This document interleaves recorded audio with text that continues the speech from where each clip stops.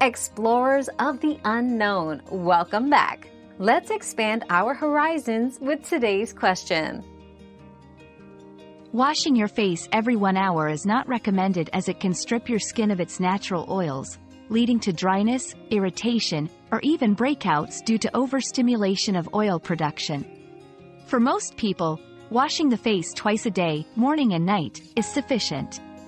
However, if you have a specific skin condition or unique circumstances, it's best to consult a dermatologist for personalized advice. Remember, gentle cleansing is key to maintaining healthy skin. Your daily dose of discovery ends here, but the journey of learning never stops. Subscribe and join us again for more answers tomorrow.